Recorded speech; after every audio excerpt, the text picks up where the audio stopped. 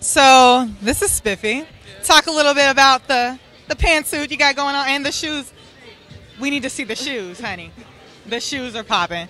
Well, I had to go pantsuit because, as you all know, I'm in season and I have a big ugly scar on my knee, so I couldn't do dress. So I decided if I was going to do pantsuit, I had to do it right.